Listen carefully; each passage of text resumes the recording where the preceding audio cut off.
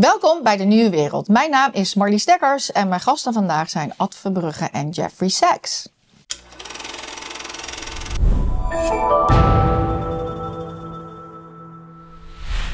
Jeffrey Sachs, Marlies. Ja, Jeffrey Sachs.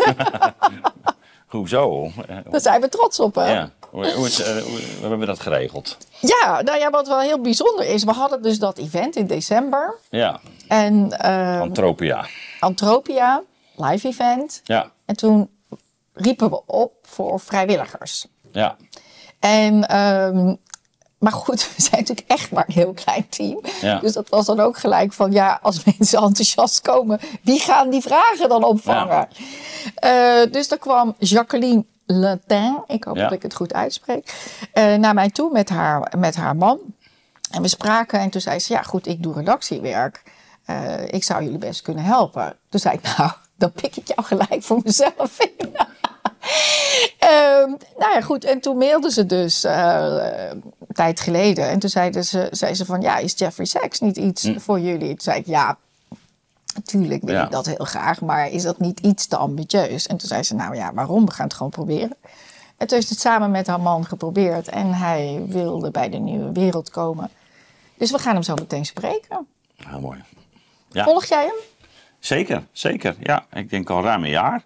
Niet van begin af aan, maar ruim een jaar. En ja, over het algemeen kan ik me wel vinden in wat hij naar voren brengt. En ik leer ook nieuwe dingen van hem. Dus ja, ik ben ook wel benieuwd hoe hij verklaart de algehele geestesgesteldheid waarin wij nu met elkaar verkeren. En ook hoe de politiek en media toch gezamenlijk op heel duidelijk op één verhaal, één narratief zoals dat tegenwoordig wordt genoemd. Erop nahouden. Mag ik dat narratief dan oorlogsretoriek noemen? Ja, precies. Ja. En hoe dat nou komt, ook in vergelijking met, pak een beetje jaren 70 of 80, waarin we met name vanuit linkse hoek natuurlijk heel veel protesten zagen. Ja, en dat is nu nauwelijks sprake van. Nou ja, in de Telegraaf dus, is een heel artikel komen te staan. Mm-hmm. Volgens mij was dat artikel van wie het ja, met Ewald Engelen. Ja, en Marijntje. Martijntje, ja. Maar goed, even iets over professor Sachs, want niet iedereen zal hem kennen. Hij is verbonden aan Columbia University. Heel erg bezig met sustainable goals.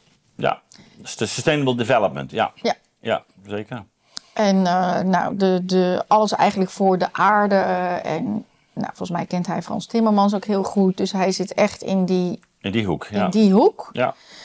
Maar als je hem volgt, omdat links natuurlijk een hele andere afslag in één keer heeft genomen, volgt hij in één keer weer een hele andere afslag dan de rest van links. Zie ik dat goed of hoe zie jij dat? Ja, nee, absoluut. Dus zie je dat te zwart of wit? Nee, maar hij is vrij autonoom, denk ik, in de opvattingen die hij huldigt. En je zou hem in heel veel opzichten zou je hem links kunnen noemen. Hoewel die terminologie ook niet helemaal adequaat is. Ik bedoel, hij heeft in de jaren 90 ook meegeholpen onder Clinton destijds.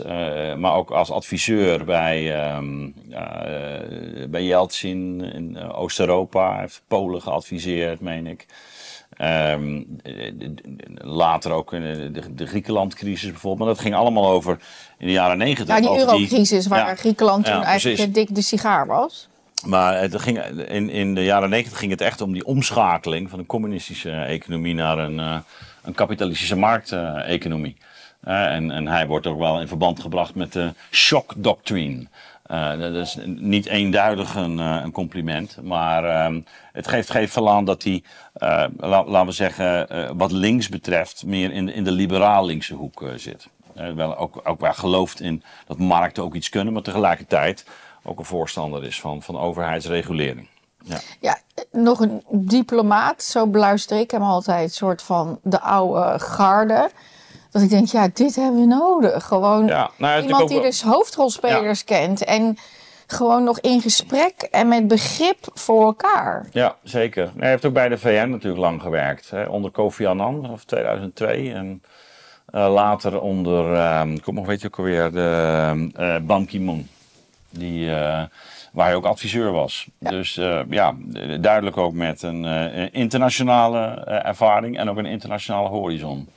Ja.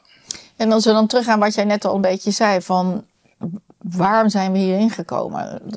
Wat is, bij het nieuws van de week reflecteren we daar ook regelmatig op. Maar ja, dat is toch de grote vraag voor ons ook.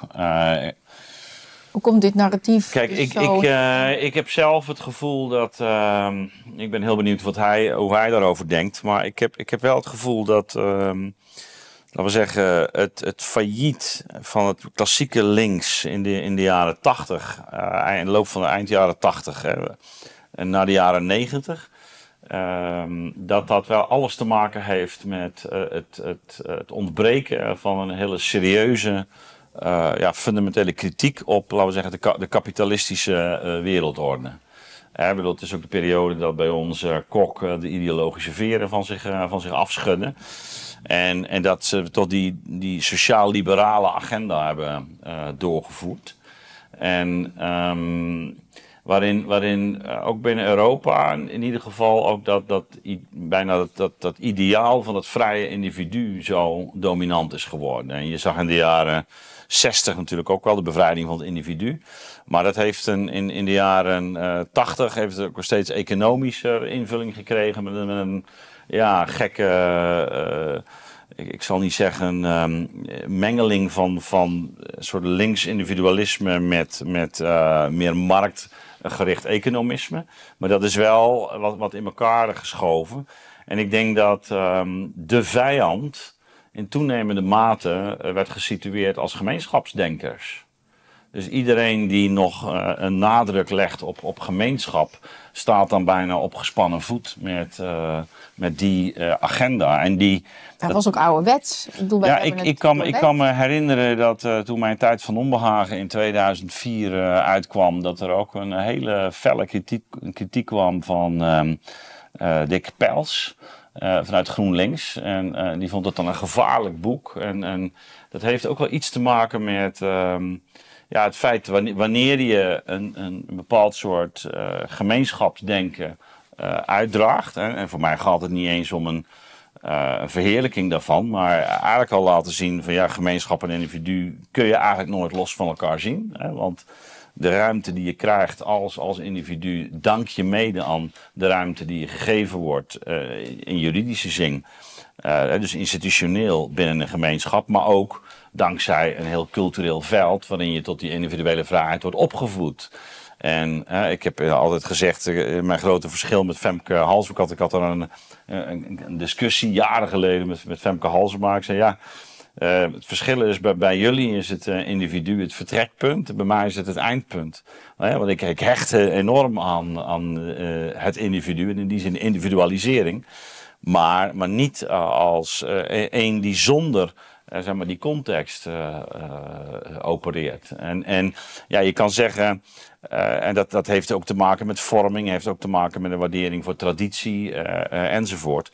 Nou goed, het lijkt een beetje nu far-fetched, om het maar eens alvast in het Engels te noemen. Maar ik denk dat we staan wel voor die vraag van hoe kan het nou dat wij eigenlijk in de loop van die decennia ook aan de linkerzijde zo kennelijk anders zijn gaan denken dat we zelfs nu actief oorlog propageren en dat als vooruitstrevend wordt gezien. En mensen die tegen de oorlog zijn, nu eigenlijk gedwongen worden om rechts te gaan stemmen. In de hoop van, stop dit. We hebben natuurlijk ook binnenkort Europese verkiezingen.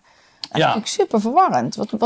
Ja, nee, maar dat is inderdaad de situatie waar we in terechtgekomen zijn. En kijk, je kunt zeggen dat wij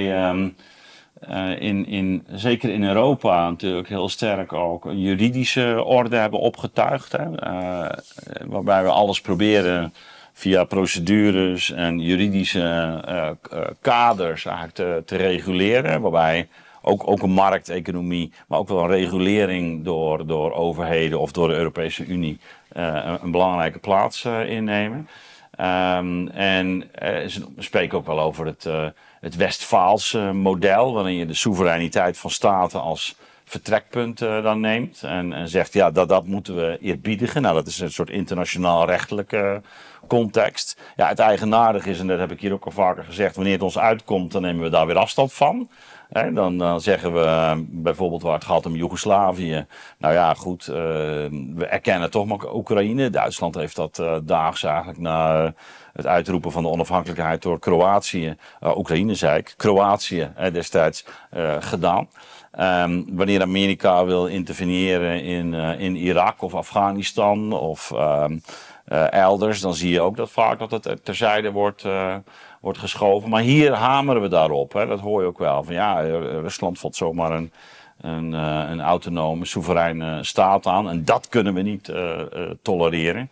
Terwijl we dan abstraheren natuurlijk van de hele voorgeschiedenis en het hele traject waardoor dit is ontstaan. Ja, want daarvoor luister ik ook graag naar hem. Maar als we toch dat traject vanaf de jaren 90... Ja, hij zal dadelijk ongetwijfeld ook nog wel schetsen. En ik heb het ook al zelf al vaker natuurlijk ook genoemd.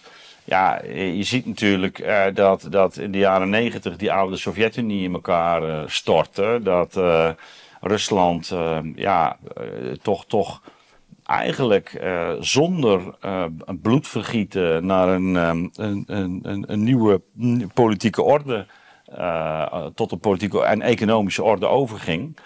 En er is vervolgens natuurlijk wel nodige onrust geweest in voormalig Oostblok. Je ziet dat Tsjechoslowakije is opgesplit. Je ziet dat conflict in Joegoslavië.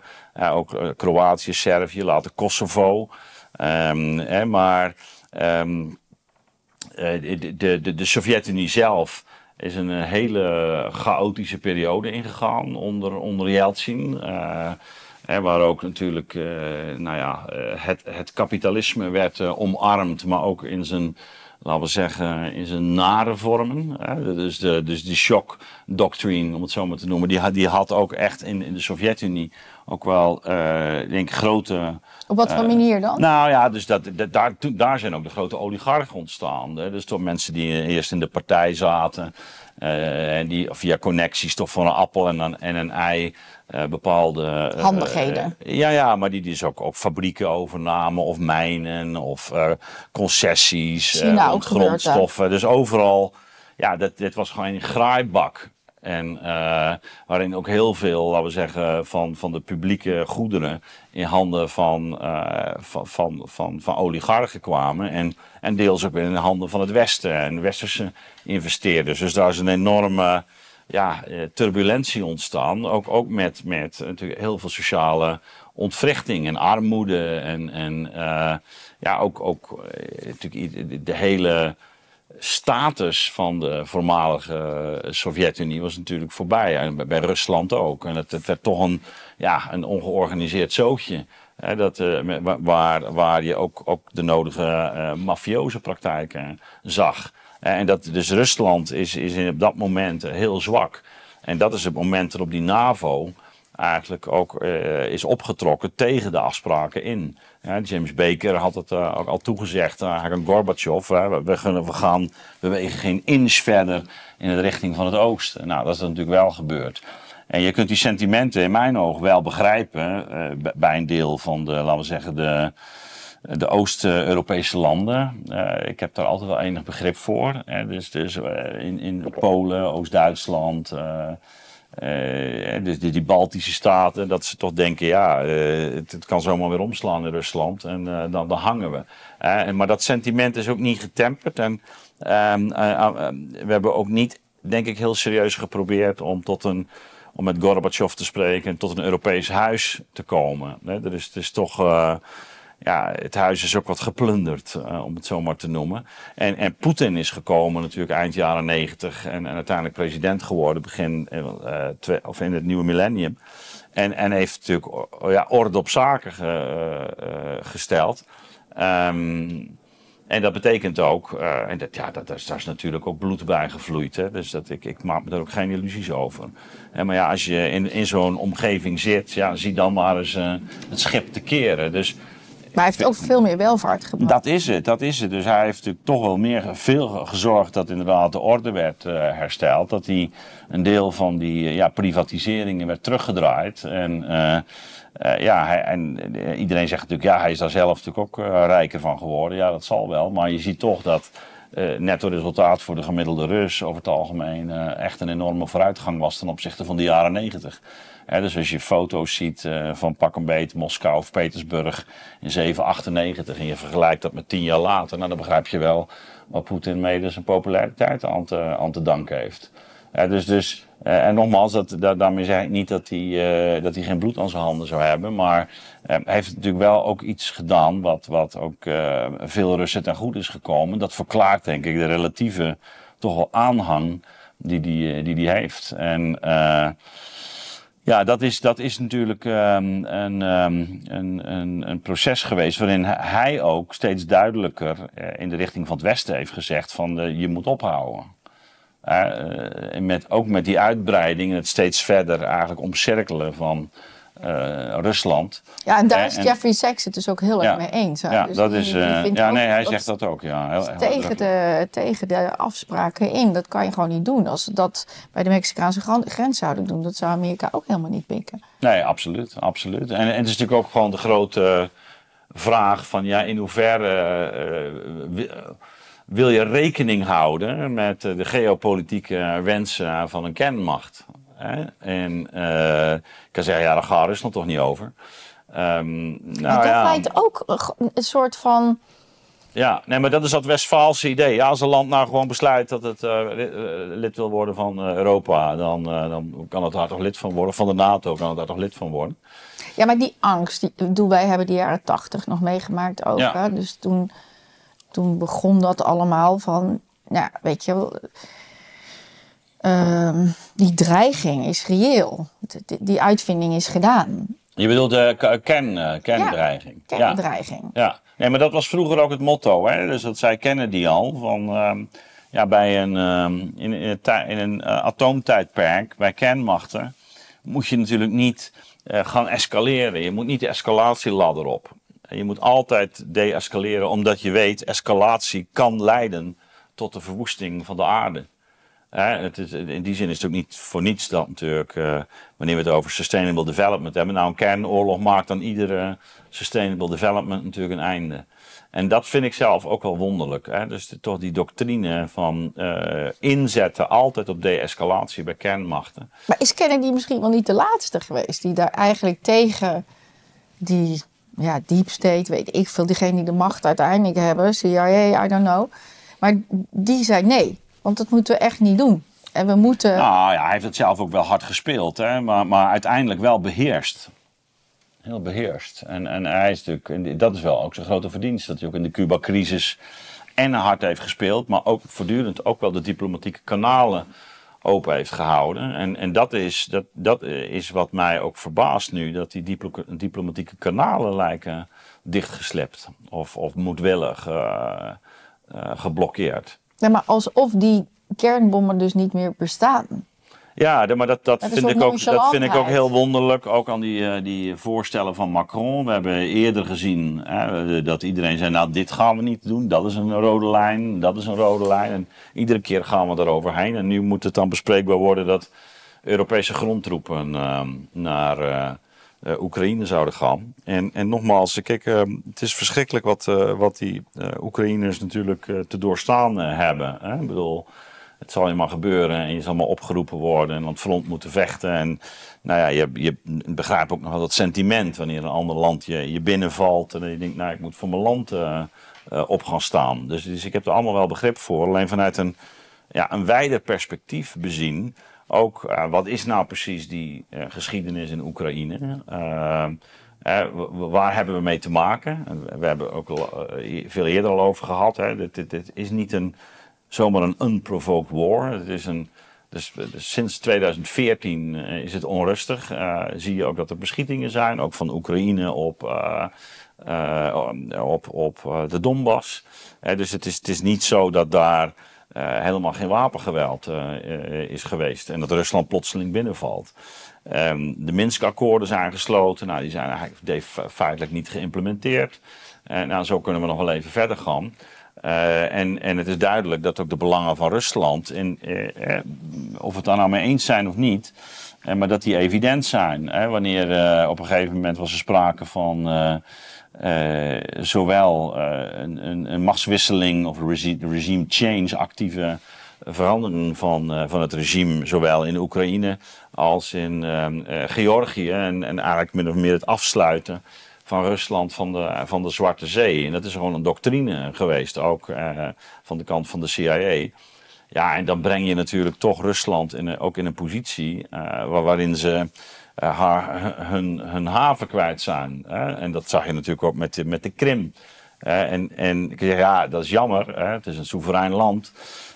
Maar ja, het is minder eenduidig, want de bevolking is toch voor een deels ook Russisch. Je hebt een hele lange geschiedenis en het is een grootmacht.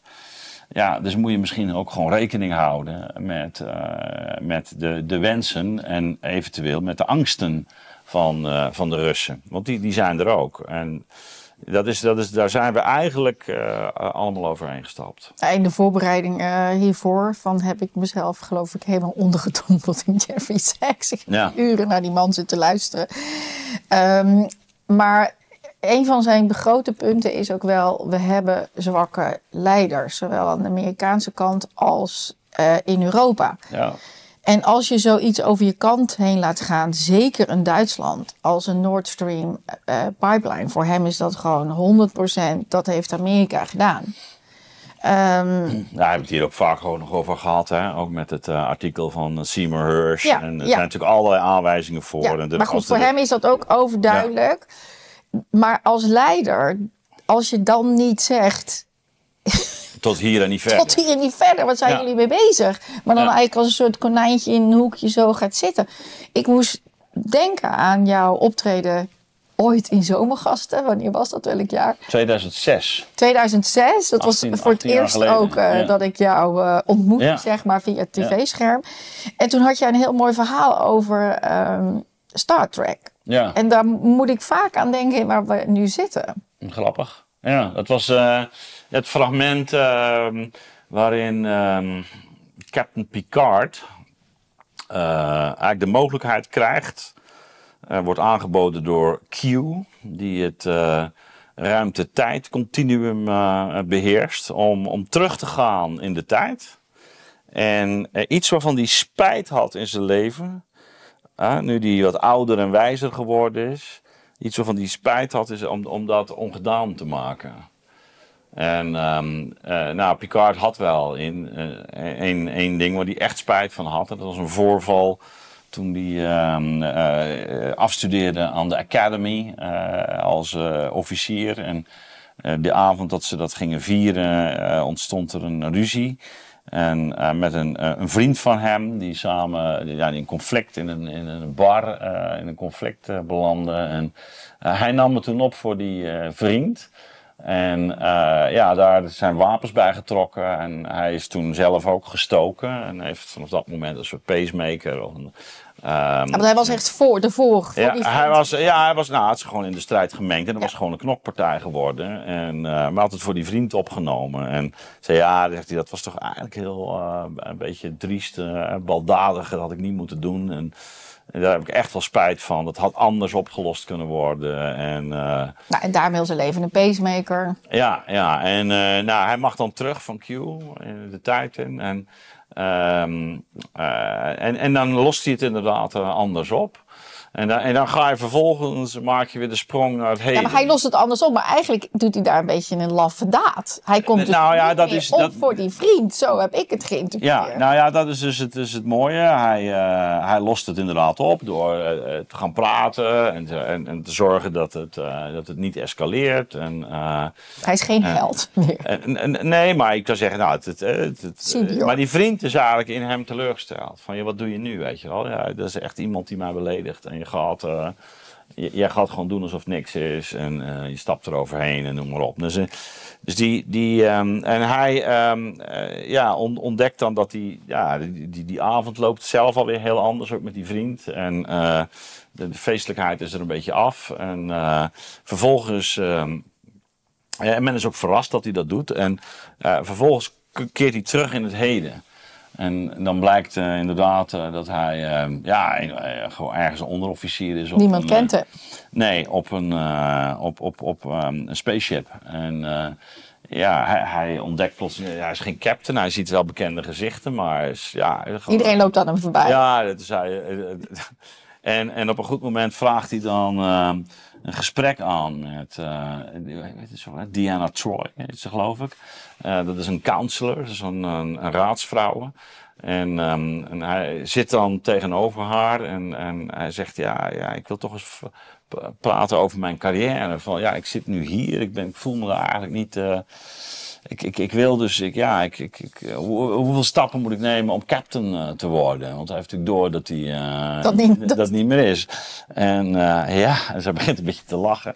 Hij zegt, Jean-Luc, we hebben dit gesprek al veel vaker gehad met elkaar. En het is niet dat je niet intelligent bent en je hebt ook best een nobele inborst, zegt hij. Maar om je de waarheid te vertellen, je mist eigenlijk iets.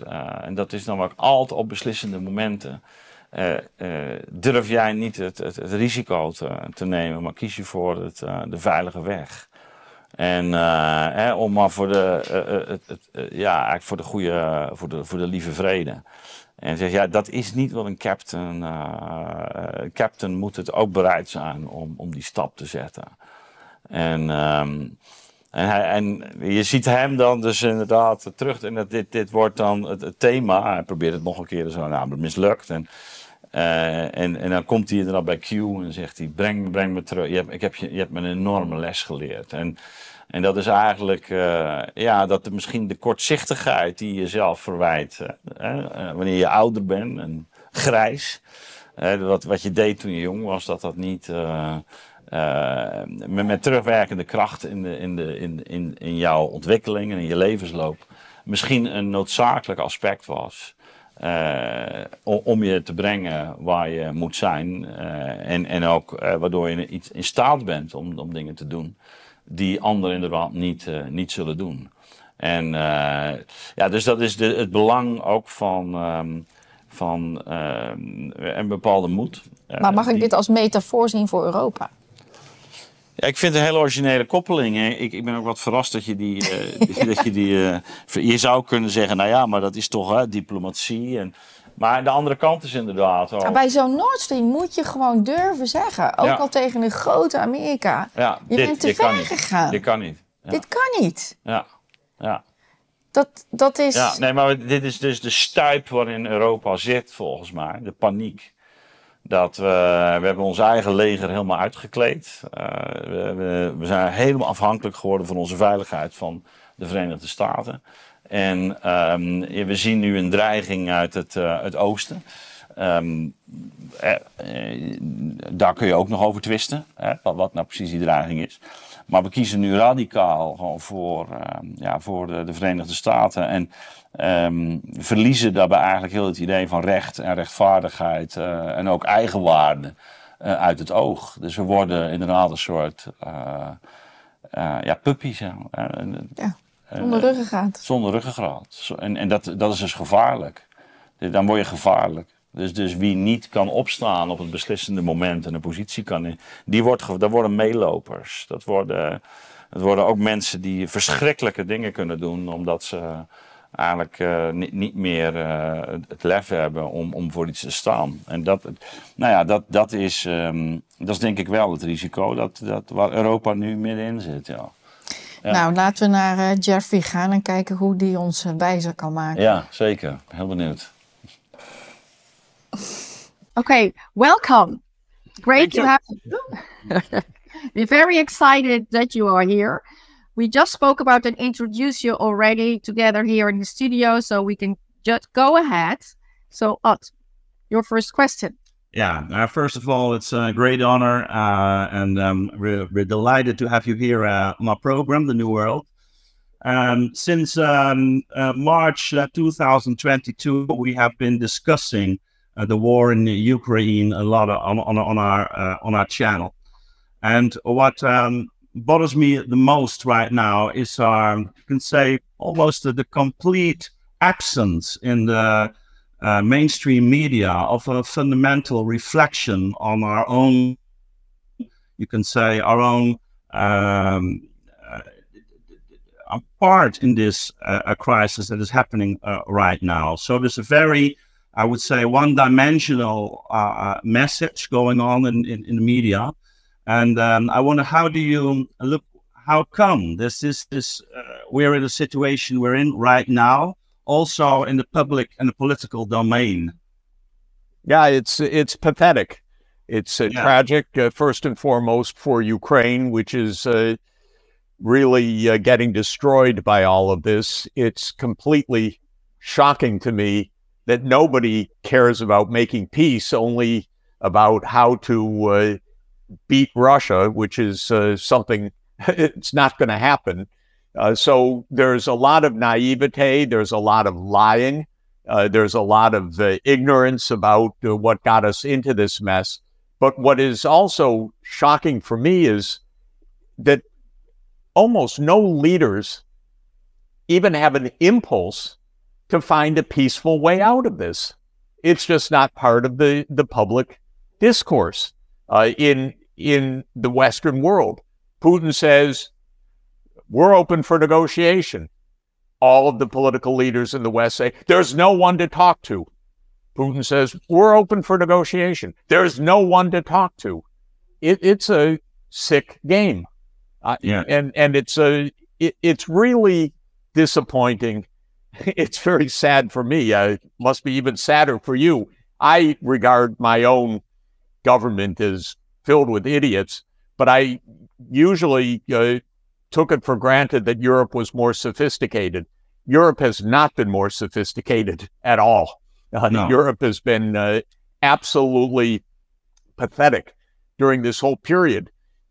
Almost no European leader discusses the real history of this conflict, how it could be avoided. Everybody fakes it. So here's where we are, and the result is awful. And by the way, I said it would be awful on March 2022, that the U.S. approach would fail, as it has failed, because I'm an adult that has lived through one failure after another of the United States: Vietnam, Cambodia, Laos, Nicaragua, Afghanistan, Iraq, Syria, Libya, now Ukraine. Okay, come on. But Europe? Wake up. Yeah. Yeah, but Professor, what is the role of the CIA of this?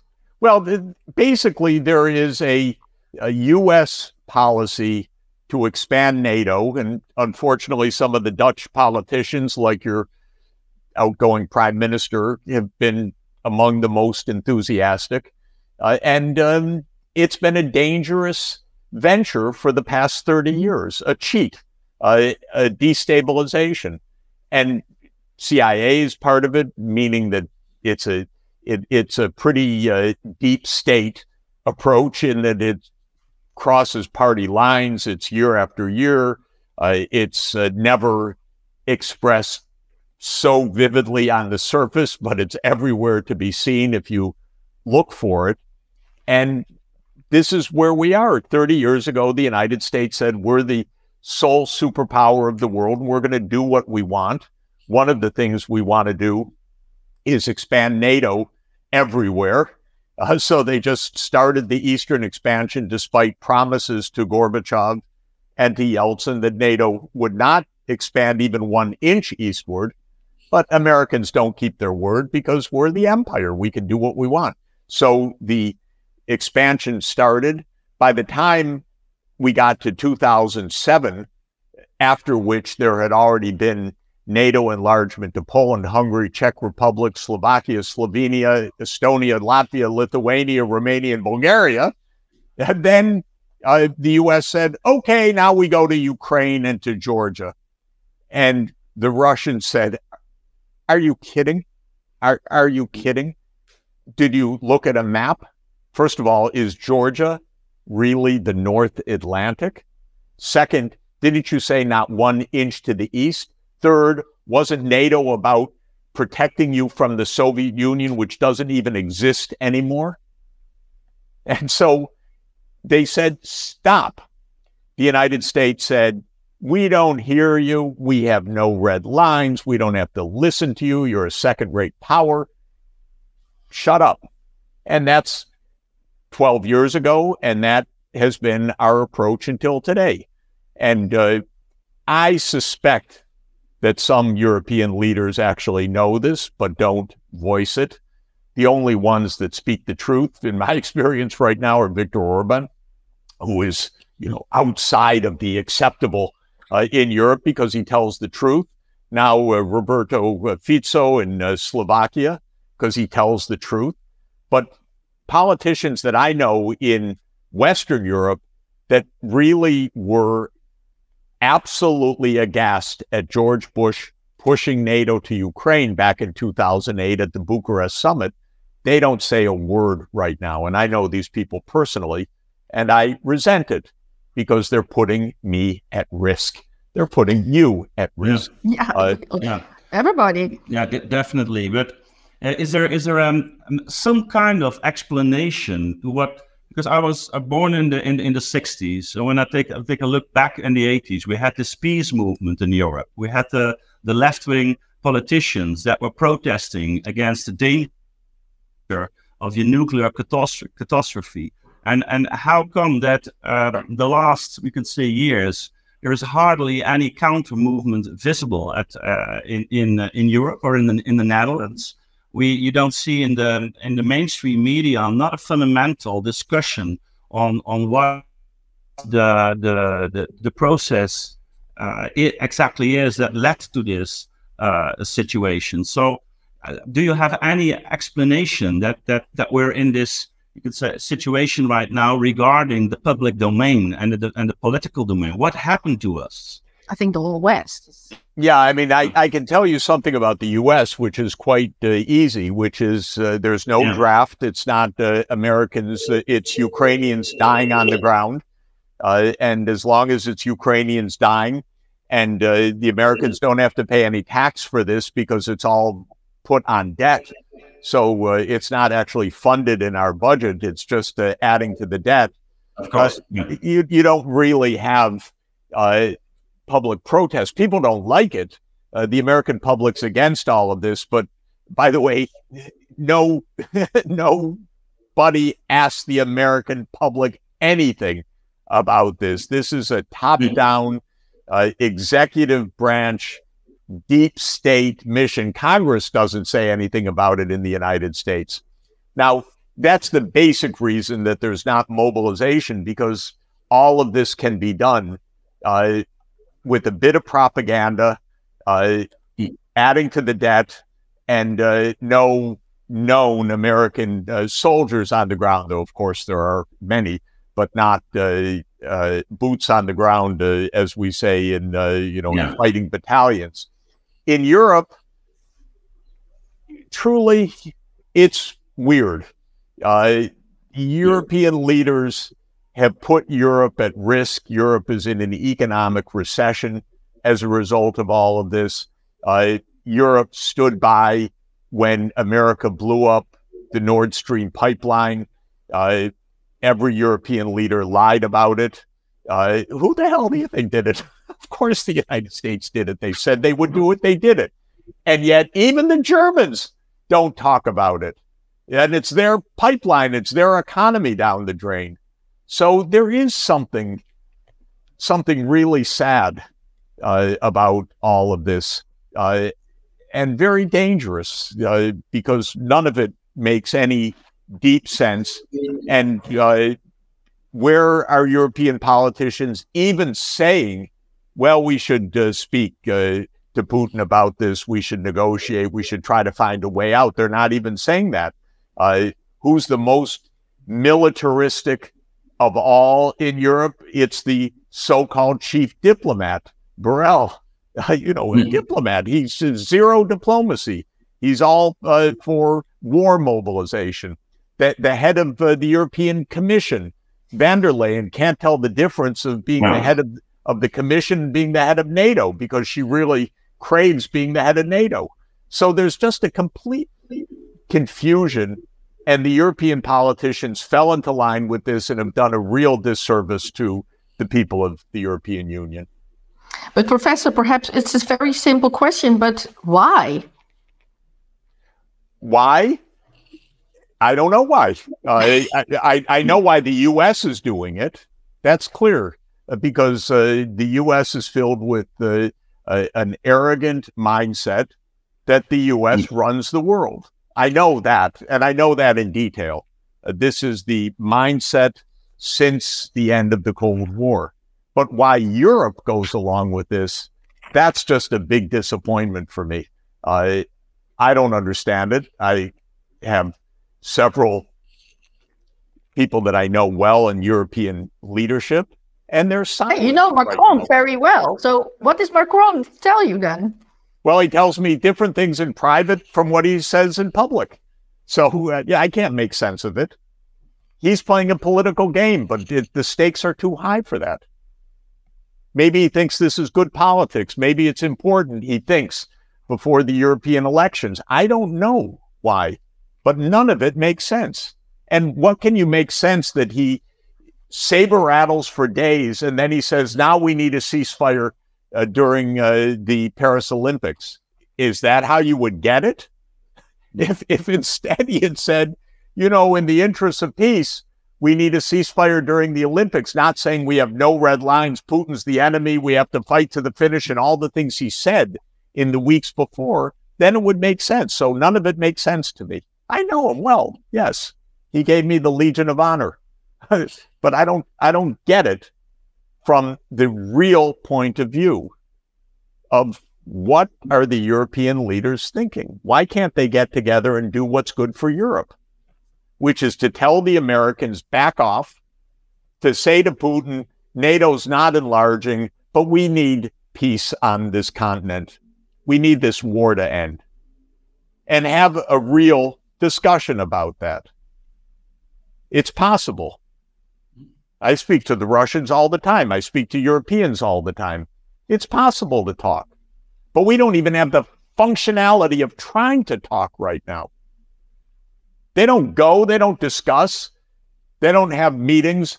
When I was invited to the G20 to speak to the foreign ministers a couple of years ago, the Western so-called foreign ministers wouldn't even speak with Lavrov. What is this? We're grown-ups. We have big stakes. We need to talk with each other. So no, I don't accept it. I think it's not grown-up behavior. Maybe it has something to do with the situation, I think, and in the 90s, that we were talking about this new American century in the unipolar world in which the Western values would become dominant and all over the world. Of course, you had this idea of let's say Samuel Huntington. You would say now modernization is not the same as Westernization, was a central claim, and sometimes it feels like in Europe we don't have the capacity right now to really accept that there is an alternative to a Western global order. Well, like first of all, a panic that we're really entering this multipolar order. How do you look at that? Well, first of all, I kind of choke on the words Western values, because I come from a country that's been in nonstop war my whole lifetime. So I know what the values are. Yeah, the values are the values of imperialism. The U.S. has 800 military bases around the world. It's involved in nonstop wars. It's wars of choice. These are wars of choice, have killed millions of people. So the whole idea of Western values is pablum. It's I understand, but we talk that way. I want to put that part aside. Now, just a few years ago, I actually believed in the European Union values of sustainable development, the European Green Deal. I'm a big fan of Frans Timmermans because of his commitment to sustainable development, and I've known him for a long time.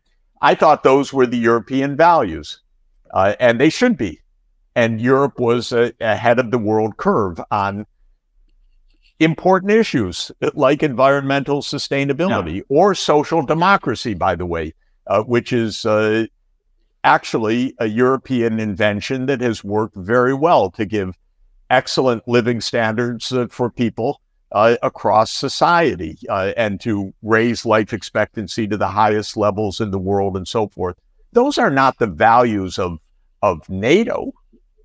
Come on, NATO's about war. Those are not the values of the CIA. The CIA is about U.S.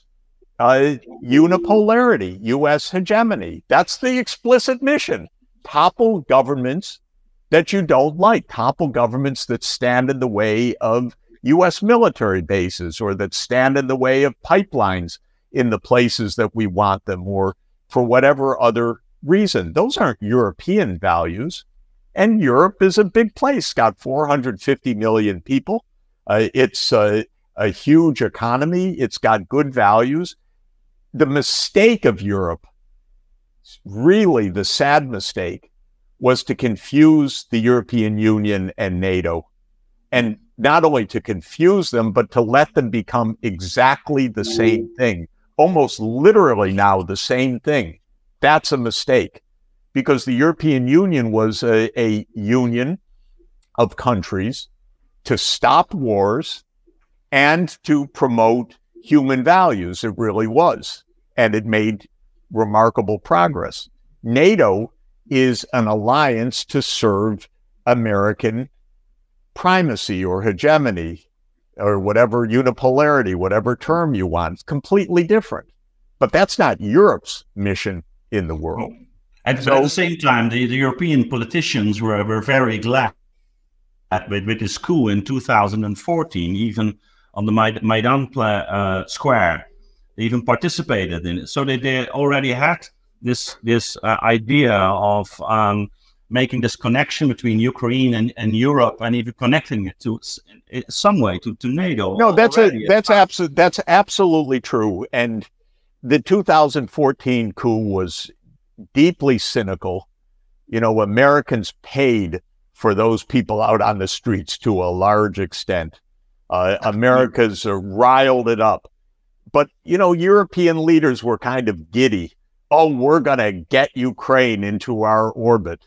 And so the European leaders were really greedy in this too. Maybe they didn't think exactly in the U.S. hegemonic sense, but they thought, oh, a big prize is about to fall into our lap. And so Europe was dishonest, really dishonest. And here we have a tape of Victoria Nuland, weeks before the coup, describing how it's all going to go down, including fuck the Europeans. Excuse my language, but it's Victoria Nuland. Yeah. We know the tape, I know, notorious. Yeah. Where's Europe? No problem. That's all fine. That's all fine and dandy. Nothing happened. Nothing to look at. Come on. You see it in front of you. You hear it in front of you. I happen to see some of it firsthand. So it raises a question. What the hell are we doing overthrowing a government in Ukraine? Is that really going to be good for Ukraine? Is that really, quote, Western values? Is that really how we're going to prudentially make peace in Europe? But then, of course, our newspapers hide all of it. And the more mainstream the newspaper, the more pathetic it is. I can't even look at the New York Times anymore because it's not a grown-up newspaper. It's the same in the Netherlands. I think it's the same in the West. The newspapers also do a very bad job. That Nuland stepped back. Is that a positive sign? How do you see that? Yeah, it's a good sign. Unfortunately, we have to pay a little local price. She's coming to Columbia University of all places in the world. Together with Hillary Clinton. Exactly. That's okay. You know, we had a discussion among colleagues. It's worth it to get her out of Washington. Yeah, it's some sign, I think, that even Washington has realized that this was just one escapade too far. You know, a lot of Washington gambits go really badly. And when you have lived a lifetime of the government lying about what it's doing, and then you watch it unfold, and then it turns bad. Iraq is the same way. Syria is the same way, by the way. Europe doesn't even understand to this day what went down in Syria, but Syria was a CIA operation to overthrow Assad. Clear as day. A standard covert regime change operation that led to a massive refugee crisis in Europe and all the rest. Not a word of honesty about it in the European mainstream media. Well, Ukraine is the same thing. It's a project. It's a project of the United States. Let's get Ukraine into NATO. And then, of course, as we just said, the Europeans kind of were giddy. We're going to get them into the European Union too, and don't make these distinctions anymore. Well, it's gone sour, like Afghanistan, like Iraq, like Syria, like Libya, now like Ukraine. So here we are. So Nuland's leaving. Of course, it's a good sign. Yeah, and the BRICS are expanding and become stronger and stronger. And Europe, we are here a little bit in between.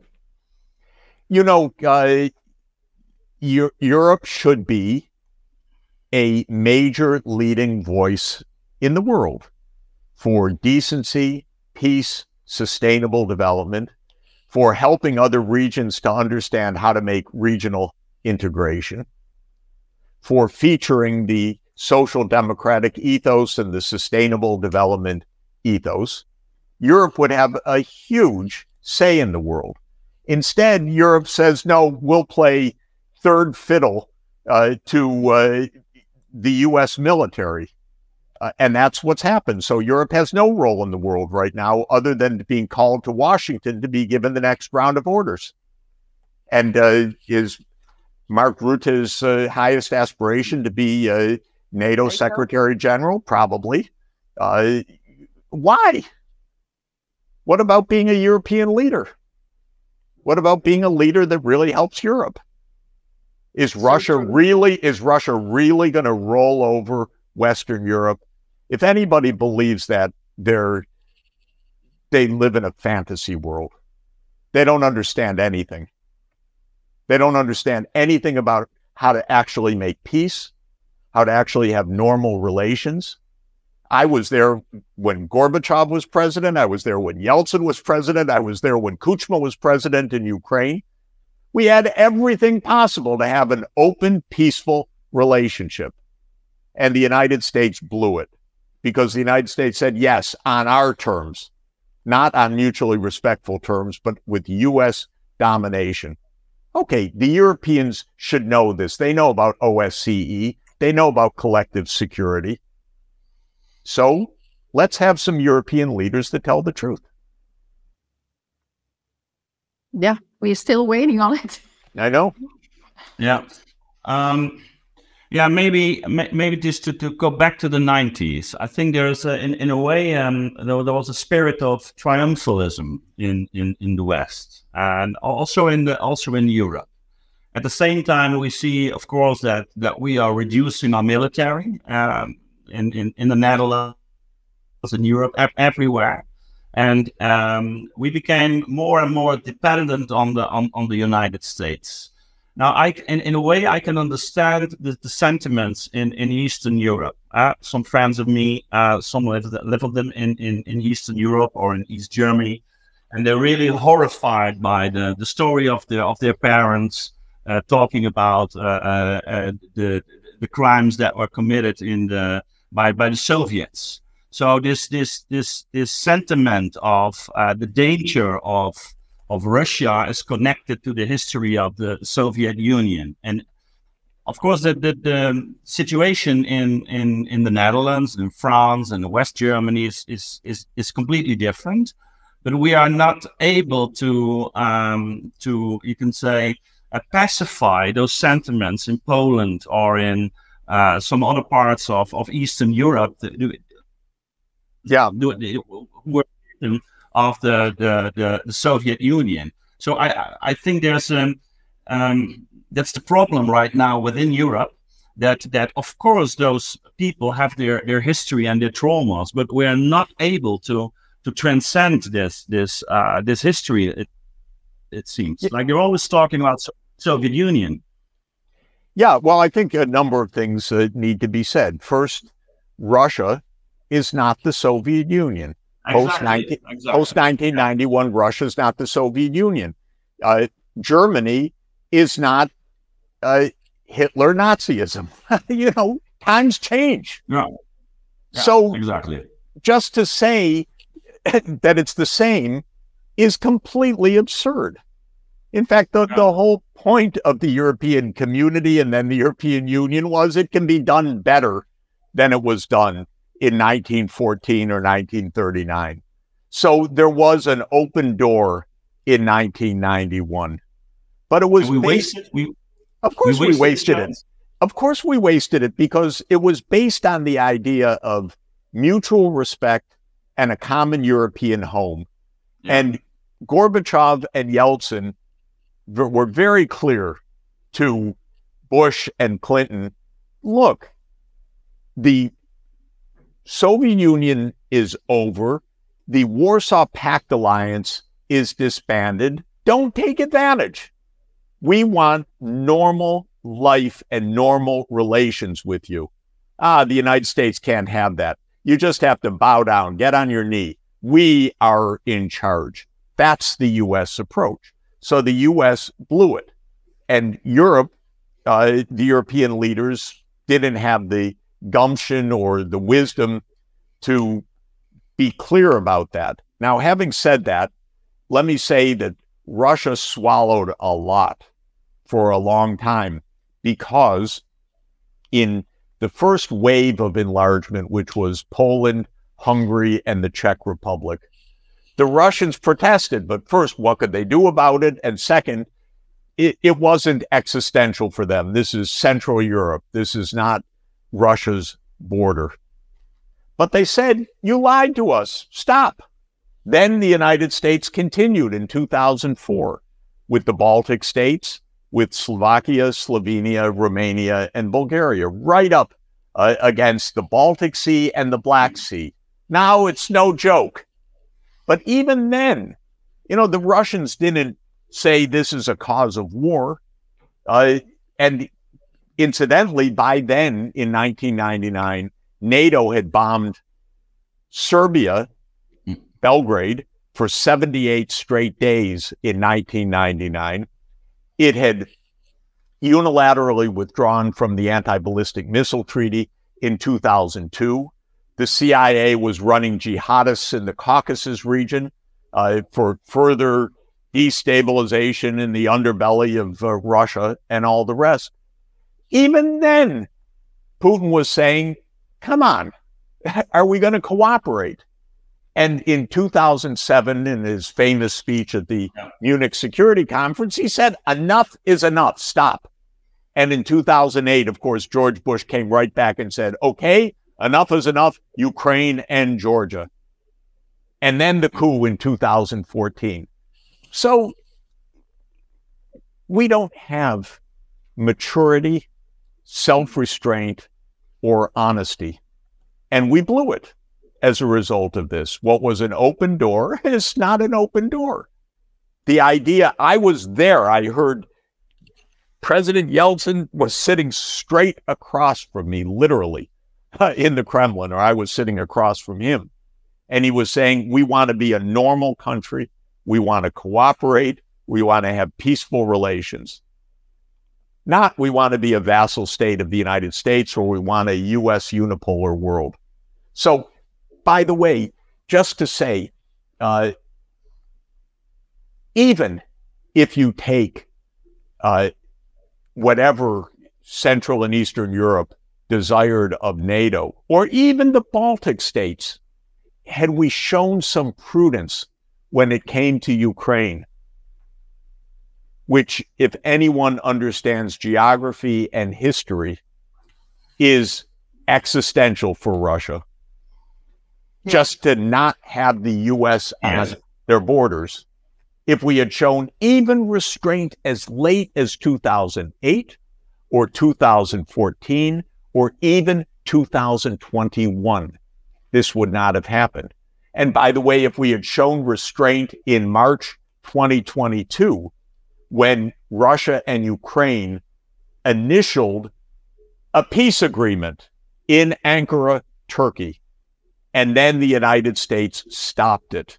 And they stopped it because the agreement was based on Ukrainian neutrality. And that's not me saying it, that's David Arakhamia, the head of Zelensky's party in the Ukrainian parliament, saying it. That's the Turks as mediators saying it. This is even Jens Stoltenberg, Secretary General of NATO, says, yes, this is a war of NATO enlargement, and NATO will enlarge to Ukraine, he says. Stop it. It's over our dead bodies you're trying to do that. Stop already. But they don't accept that because the U.S. doesn't accept limits. That would show our weakness. We have to be all-powerful. We have to prove to China how strong we are. This is American nonsense, not European wisdom.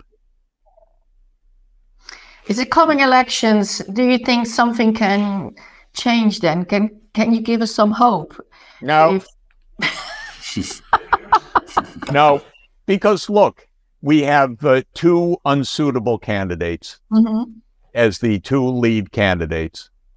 So we have an 81-year-old president who is absolutely physically not up to this job and has basically been, of course, doing all of these things, supporting the military-industrial complex. And we have Donald Trump, who we know is absolutely unstable. And who knows what he wants to do? Maybe he doesn't care about NATO, but he'll go to war with China. Who knows? America is in an unstable situation, and Europe should know better. Europe should understand that Europe needs European security. Europe's not about to be invaded by Russia, so this is not something from one day to the next. But Europe needs to rediscover diplomacy. Europe actually needs diplomats. Diplomats mean people who talk to the other side, not who go buying arms on the world's arms markets. So that's what Europe needs, not to wait for a better U.S. president, but to say, Europe, 27 countries, the cradle of Western civilization, and 450 million people, and a $20 trillion economy can stand up and find its own way. That's what Europe needs to do. Totally true. Yeah. We see, of course, the crisis of leadership, not only in the United States, but also in Europe right now. We have the European elections coming. I think it would be very surprising. I don't know what is coming out of it, but I think people are starting to realize that we can't go on this way. I don't know how it will express itself and politically, but I think there is a change going on. So let's maybe we can finish off to reflect a little bit on the future. What do you held this? You stress the importance of diplomacy. We have been talking about this on our channel for almost 2 years. We didn't see anything happen, of course.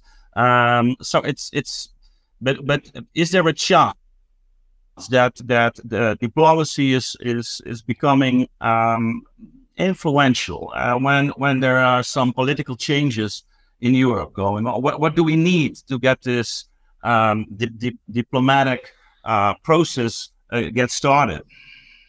You know, the simplest would have been that the EU member states had a shared understanding that there needs to be diplomacy. Of course, it's tough. The Baltic states are completely alarmed. Poland, which I advised for a number of years, completely alarmed. I think misunderstanding the whole point. You don't provoke your neighbor. By the way, the Latvian president tweeted, if I'm not mistaken, that Russia needs to be destroyed. Yes. Russia delenda est. Cato tweeted that. That's a president of a country of Europe. Yeah. So the first thing is stop that. Twitter is not a game. Calling for Russia's destruction, by the way, a neighbor with 6,400 nuclear weapons is not a game. This is not a joke. This is not clever. This is really imbecilic. Yeah. It's got to stop. So Europe, first of all, just needs to get in a room and say, we're going over the edge this way. This is crazy. Everyone needs to take a deep breath and stop throwing the provocations and the insults towards Russia, and then to start an open discussion. But when are we going to do that? I mean, when you take last week, there was this this action of the Pope, who was saying that Ukraine should raise the white flag and come to the table. So he was criticized about this. So what exactly is going to bring us to the table? What is? Very pragmatically, I don't know if anything will, but very pragmatically, Russia's elections are over. President Putin has been reelected. That means that there's an opportunity for actually having some meetings. Then a very interesting development in the Bundestag in Berlin, where the head of the SPD said, maybe we should have negotiations. And that is, as far as I know, a first for the SPD. I've been waiting for that basically since Scholz came into power. Then Putin is saying we're open for negotiations or discussion. My own view is that as a very pragmatic matter, Scholz and Putin should sit down, not negotiate, but just have a talk, clear the air, and try to find some areas where we could proceed diplomatically. It's too much, and especially you can't be one government anyway. And he's got his own problem, Scholz, with his most militaristic Greens. But aside from that, just the president of Russia and the chancellor of Germany should sit down and just have a discussion. No expectations, no grand outcomes expected, but just to open a discussion so that we don't go completely crazy. And especially after the interception of the discussions of the four generals, it's really time for that. So that, to my mind, could be a very first useful step. So the key lies with Germany. Well, I think pragmatically, Germany's not going to determine the fate of Europe, but it's not a bad place to start. I might have said a month ago, Macron can go over, but after all the things I don't think so right now. It makes absolutely no sense. But maybe if the SPD is coming to understand, this is not working, and I think Scholz does understand this because he has been constructive in recent weeks, saying we're not sending Taurus missiles. The head of his party has said maybe we should look for an opening. My point is simply open a dialogue. Don't expect too much immediately, but at the end of the dialogue, don't throw insults. That's all. Open a discussion that doesn't lead to further war, but actually leads to some ongoing diplomacy. And the normal people, of course, are afraid of what if they don't do that. They should be afraid. I'm afraid. Yeah. Because I know, both as a participant in intergovernmental affairs and as a student of foreign policy history, terrible mistakes get made. Accidents, miscalculations, misjudgments, idiots in government, by the way, who are galore. And so you have to be active for the good outcome, not simply passive, waiting that something good can happen. You really have to push for the good outcome all the time, because you never know when the stupidity is going to take over. Thank you so much. It's not an optimistic message, but I think what I see you a lot on YouTube, and I think that your message is spreading the word and that we all aware where we are. I think we should understand it's not a matter of optimism or pessimism, but it is the knowledge that on any given day we can choose a different course. We are not doomed to the current path that we're on. We can choose a different course. That's the measure of optimism I'd like to instill. Yeah. And in an atomic age, de-escalation should be the rule, I would say. Absolutely. Yeah. Thank you so much for your time. Great to be with you. Great to be with you. Thank you for the opportunity. Bye-bye. Bye-bye. Bye.